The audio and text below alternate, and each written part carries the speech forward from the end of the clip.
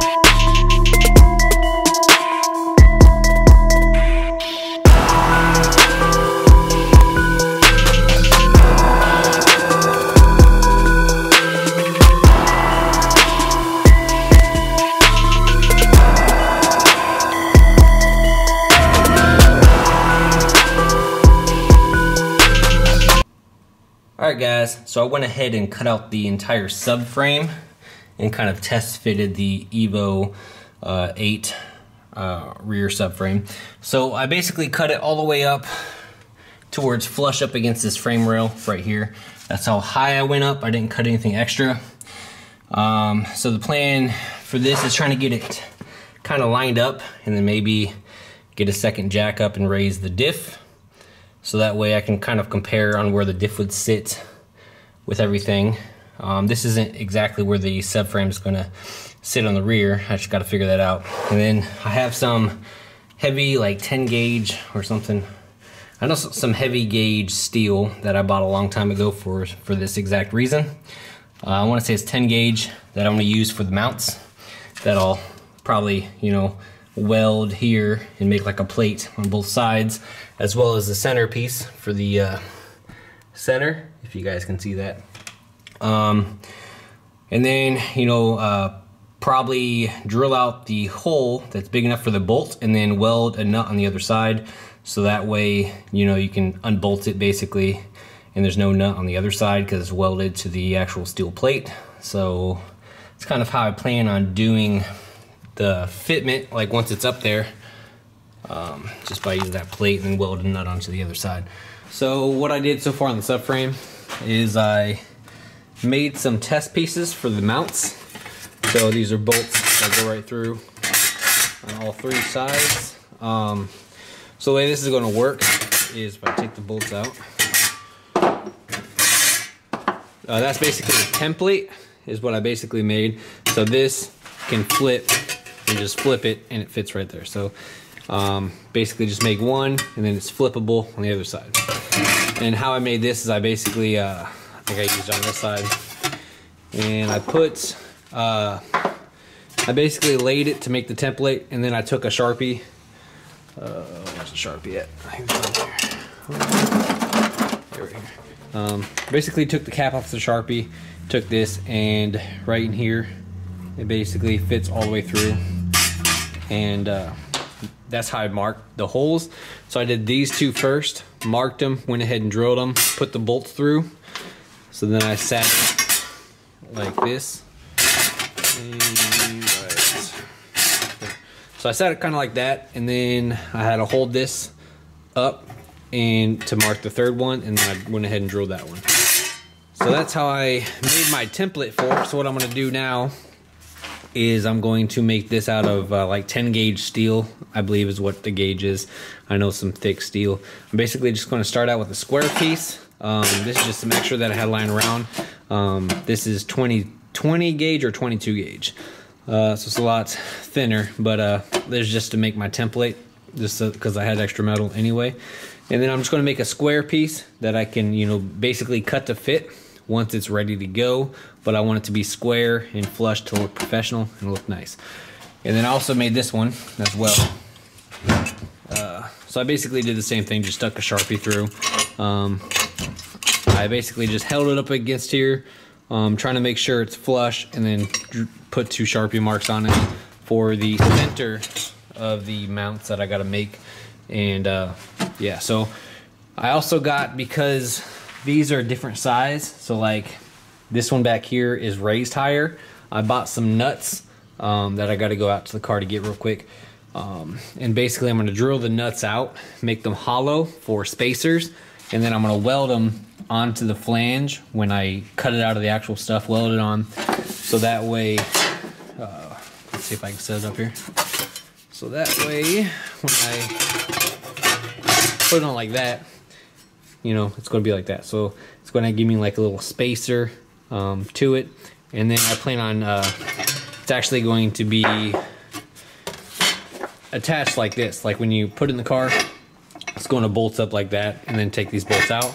So on this side of the flange, I'm going to weld on some actual nuts that fit this. So like these will get welded like that on all sides. So that way, when it's, you know, up in the car, that's how it's going to be threaded in. It's going to be threaded through that, and then through these nuts, which will tighten it down. And then on the other side will be the spacers, so it'll sit there nice and flush. So that's kind of the plan for how I'm going to get the subframe in the car right there. So I'm going to probably do that real quick, actually.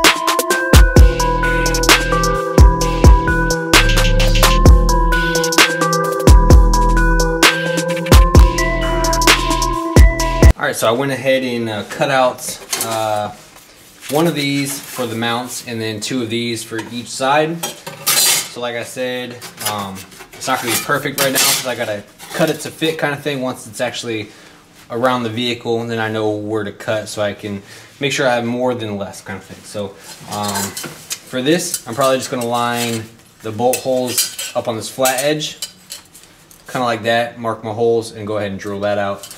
And for these, I basically just want to try to make it as straight as possible and in the middle, so it's, you know, the closest from any angle. So any adjustments that might need to be made, I had that material to do it. So that's kind of the plan. And if you see the thickness, I don't know if you can see it really well, but that's the thickness of the metal that I'm using versus the thickness of the metal that I used as a test piece kind of thing, just to make my holes. So that's kind of, it's definitely thicker than it was. So that's kind of the plan for that.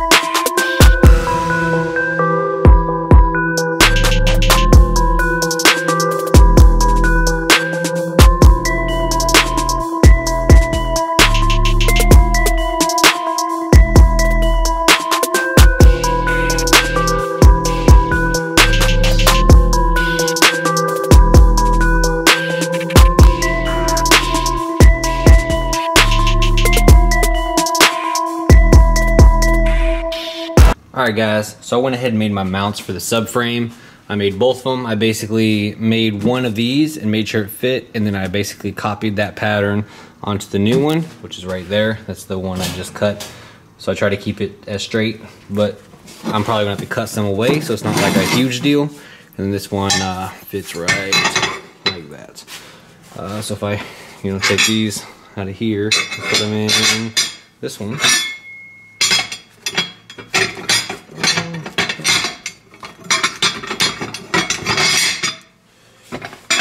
And alright, so just like that. Oops, and then the other one fell off. But anyway, so yeah, that's basically how it works. Is it all fits nicely, both of them. No really struggle there. And this one fits nice except for the corners, so I can basically just round off the corners a little bit, and that'll sit there nicely as well. And I try to do it, you know, in the center as possible. And then I'm basically going to make some extra supports that comes outwards. You'll probably see that in a later video, that attaches to the bottom of the vehicle for the middle support. So that's kind of how this looks. I think one of the next things I'm going to do is probably put this in the car and kind of see where it's at. Alright guys, so what I basically got done over the week is I removed the rear subframe from the car. So I cut that completely out, and I try to make it flush up against this frame rail right there. And now I mocked up the EVO rear subframe on where it's kind of going to bolt to, just sitting on some wood. Not perfect or anything, it's just chilling, just to kind of give me an idea. I was going to look into that tomorrow because I was calling it quits for tonight, so I can go ahead and edit the video and stuff. So that's kind of my plan. I also got the rear diff just sitting in front of it, just kind of give me kind of an idea. But that's going to sit like past the wood area right there. So I think that's kind of like center. So that's kind of where it's sitting right now. I'm also looking at reference pictures of how an EVO looks, and spacing wise under the car. Got the drive shaft just sitting in the middle of the car underneath of it. One thing that I noticed though is the splines seem to be different from the end of the drive shaft to the transfer case, because the engine and transmission came out of a Mitsubishi Airtrek 4G63T, not out of an EVO, because I wanted to keep this automatic just because. So I got to look into that. I tried to put it in and it seemed like it was not going in, like the splines were different, but I'm still going to, you know, look into that. So it's kind of one of the problems that I see maybe I can get the, you know, the different end piece with different splines or something, make something work. Otherwise I would, you know, probably put it in just to kind of mock it up or something, or yeah, because I can't really mock it up too much until the engine is fully in with all the engine mounts in and stuff. But that's kind of what I got over the weekend. I was basically just messing around with that. As soon as I buy a inline air sander, that's when I'm going to go ahead and you know, try to work on this body again and try to get that looking nice. But I got to get one of those. The school had one, I don't have one, so they're about $100 on Harbor Freight right now. I looked into them, so I plan on getting one of those here soon. Yeah, I think that's about it for what I was really working on. Is mainly just subframe stuff and getting that out of there, so that way I can start kind of mocking it up for rear-wheel drive, because I wanted to get the subframe out of there so there's like no going back kind of thing. So it's like, yeah, it's definitely no going back at this point. Like, it's going to be all-wheel drive, so I'm pretty excited. Still nervous because I still got a lot to do. I made my engine mounts right down there, and yeah, I think they came out pretty good. The metal's pretty thick, so I think I have kind of an idea on how I want to go about it. So, you know, everything's looking up. But that's basically this video. I also mocked up the EVO spoiler on the back. I mean, it fits the trunk perfectly, like the bolt holes lined up awesome. So this isn't the one I'm gonna get though. This is like one of those cheap ones, so it's like cracking stuff, because originally I bought the cheap one. So I'm gonna get like an actual OEM style, either an OEM style, or I'm going to get like an aftermarket big carbon fiber one. I'm not really sure yet. If you guys have an idea, let me know. And the trunk is not bolted on correctly either. It's just sitting in there with 2 bolts, so it's not aligned, so that's why it looks all fucky right now. But yeah, that's basically this video for what I did last week. If you like it, please comment, rate, and subscribe if you haven't already, because I definitely need some support. Keep me motivated, you know. Yeah, I'll catch you guys next week. All right, peace.